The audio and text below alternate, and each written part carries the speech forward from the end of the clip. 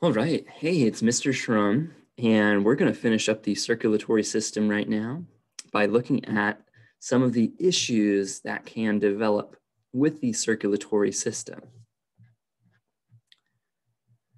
So we've seen how the circulatory system plays a crucial role in keeping each part of the body healthy. Without oxygenated blood getting circulated through your body, you wouldn't last long. You need this to live.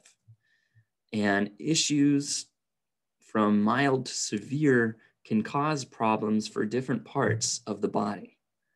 And a few of the issues we're going to look at today are varicose veins, myocardial infarction, and arrhythmia. Varicose veins are veins that are enlarged and twisted. They are typically found in the legs and feet due to the increased vein pressure when standing and walking. The symptoms of varicose veins are typically not painful, but can include dark purple-blue veins, veins that twist and bulge under the skin, aching, throbbing, cramping, or swelling in the legs, increased pain from extensive sitting or standing, itching around the veins, skin ulcers by the ankle. Varicose veins risk factors. So what could cause these to occur? Well, natural vein deterioration from aging naturally occurs. Women have an increased risk due to female hormone changes, genetics, added pressure on the veins from obesity, extensive standing or sitting. And how do you treat this? Well, you have a few options. Losing weight and exercising can help with varicose veins. Compression stockings, so these tight sock-like pairs of clothing can hug your body close, and that can help with the veins. Elevating the legs when you sit, taking breaks from standing or sitting, that's always good, yeah. If you're sitting for too long, everyone gets a little sore. Surgery to close and remove veins. Well, how do you prevent these in the first place? They're not fully preventable, but increasing blood flow and muscle tone can help prevent and treat discomfort from varicose veins. Helpful practices include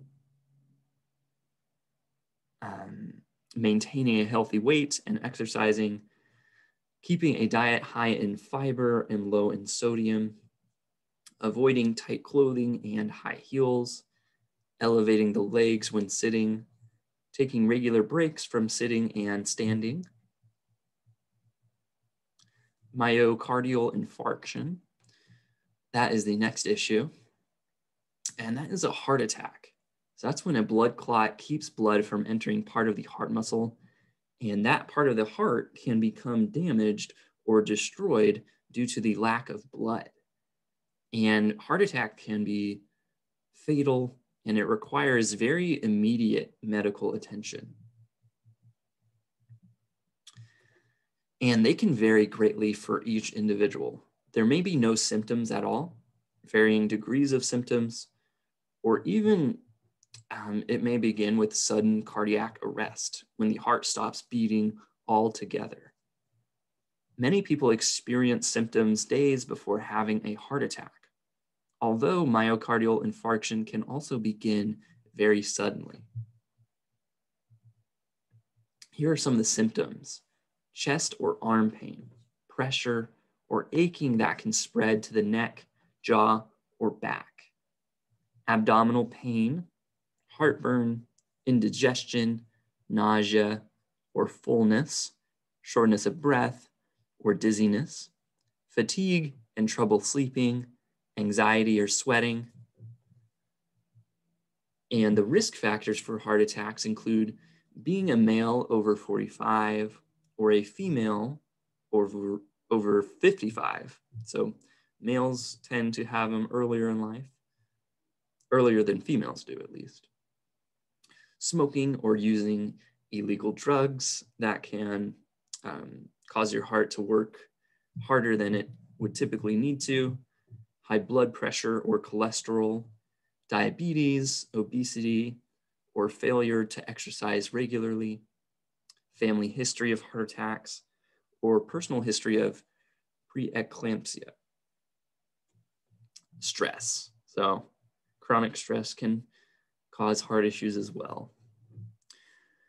How do you treat heart attacks? Well, we have medications that thin blood, prevent clots, lower blood pressure, etc. Coronary artery bypass surgery can restore blood flow to the heart, and then coronary angioplasty and stenting can remove blocks and hold arteries open. So you can see the steps in angioplasty right here. So you have arteries, but you see this plaque buildup around the walls of the artery. They insert a balloon, they expand that balloon, and then they deploy these stents. And that compresses the plaque and opens up the artery.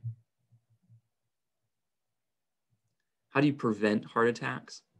Well, there are medications, exercising and eating healthy, controlling weight, high blood pressure, high cholesterol, and diabetes, not smoking, and stress management can help you. So I hope you're noticing some trends, right? Exercise and eating healthy, controlling your weight, not smoking. So those are things within your power for the most part. You can make an effort to exercise and eat healthy, and that can prevent having to take all these medications and get all this surgery done later in life. So prevent things if you can. And the last issue we're going to look at is arrhythmia. And we described that a bit in the last section in the heartbeat, right? This is a EKG of a normal heartbeat. Notice it's very regular. And then we have other types of weird rhythms. So the heart rhythm problem is caused by the failure of electrical impulses to correctly coordinate the heartbeat. Arrhythmias can be too fast, too slow, or irregular. And they're categorized by speed as well as whether they originate in the atria or ventricles. Arrhythmia speeds include a fast heartbeat, tachycardia,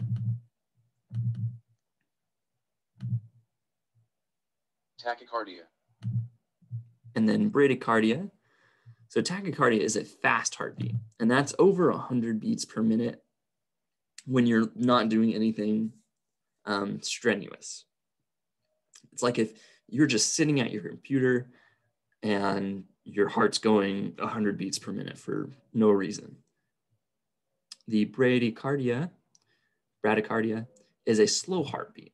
So that's under 60 beats per minute. Having a lower heart rate between 60 and 70, that can be a sign of healthiness. But if it gets too low, that's when things get a little tricky. Ventricular fibrillation, that's when electrical impulses to the ventricles are disorganized and cannot properly propel blood out of the heart. And that needs immediate medical attention. So we talked a bit about that last time.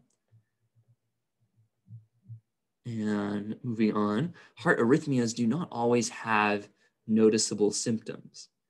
However, some of the perceptible symptoms are slow, racing, or fluttering heartbeats, chest pain, shortness of breath, feeling lightheaded or dizzy, near or actual fainting. Risk factors. So, what can cause arrhythmias? Heart conditions, congenital heart disease, or prior heart surgery.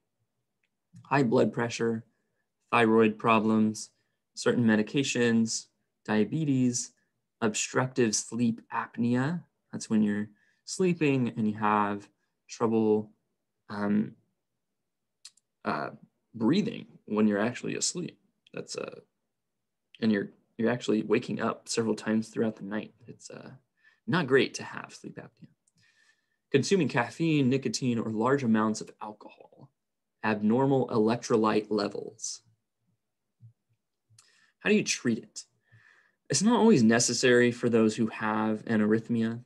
Those who are at risk of developing a more serious arrhythmia or suffer from serious symptoms may receive one of the following treatments. Slow heartbeats. Treatments can be correcting low thyroid levels, switching to a medication that does not slow the heart, a pacemaker. That's a device that's placed near the collarbone during surgery. Wires with electrodes connect the pacemaker to the inner heart, allowing it to control the heart rate through electrical impulses. Fast heartbeats. Treatments can be tricks using holding your breath and straining, coughing, or immersing your face in ice water can stop some fast heartbeats. Medications like blood thinners or arrhythmia controlling drugs, electrical shock, cardioversion can reset the heart's rhythm. Ablation therapy destroys small pieces of heart tissue, cutting off the electrical pathway responsible for the arrhythmia. Coronary bypass surgery. Other treatments include an implantable cardioverter defibrillator, or ICD. So I for implantable cardioverter defibrillator can help dangerously fast or irregular heartbeats. Similar to a pacemaker, an ICD is placed near the collarbone during surgery and connects to the heart with electrode-tipped wires in order to send out shocks that reset the heartbeat. The maze procedure is surgery to create scars in the top half of the heart. And those scars create a pathway for electrical impulses to travel in order to maintain a regular heartbeat. Prevention for arrhythmias include a heart-healthy lifestyle, controlling blood pressure, diabetes, treating thyroid problems, limiting, moderating your caffeine intake, nicotine intake, or alcohol consumption, avoiding medications that can cause arrhythmias. So some of those, some medications can have side effects that induce arrhythmias. So just be careful. And yeah, so in summary, healthy circulation helps keep the body safe and healthy. Oftentimes, making healthy life choices can help prevent circulatory issues. Some things are in our control, but some things are in our environment or things out of our control, like family history and the lifestyle of our parents maybe influences how we can live. So I hope you learned something. And yeah, if you have any questions, email me, message me in Canvas, and I will see you next time. Bye-bye.